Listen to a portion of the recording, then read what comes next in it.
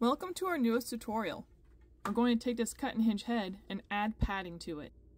Here are all the pieces and tools you'll need to start. Your forehead and chin cup padding, a wood rasp or a back end of your box cutter, a fresh break-off box cutter blade, and a already heated up high temperature hot glue gun. Your soft foam padding will come with already smooth skin, which you will need to remove with the wood rasp. Use a tooth edge of the rasp to remove the foam skin.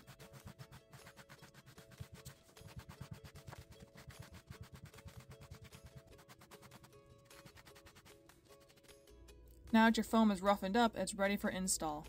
The chin cup is made of a harder foam, so you'll need to shave off the skin for this one.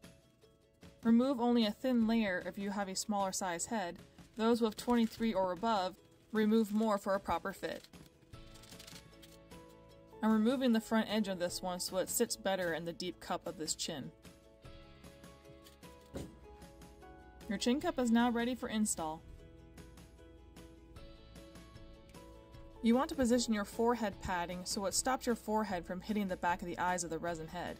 I'm showing here where the wedge sits in order to stop your head from sliding forward. Test the padding and adjust as needed.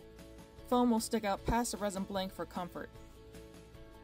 Once you're comfortable with the positioning and holding the foam in place, mark using the box cutter or a silver Sharpie so you know where you need to scratch up the plastic underneath.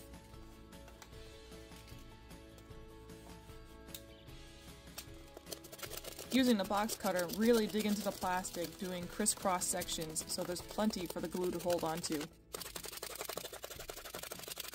Don't worry, you don't need to go this fast. I sped up the video just for ease of watching.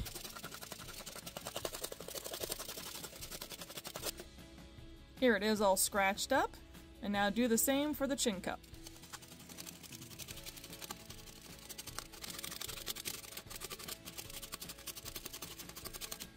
Now that your plastic is all scratched up, it's ready to install the foam padding.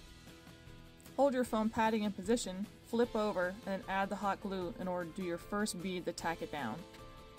Press down and let the hot glue cool.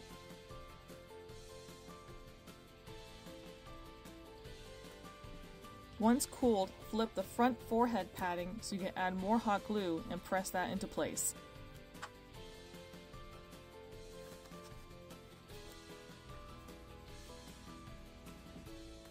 Place your foam cup into the mask. Here I am showing where your chin will nestle into the cup itself. With a proper fit, you should be able to easily activate the jaw. Apply hot glue to the scratched up plastic of the chin cup. Then press in place and let cool.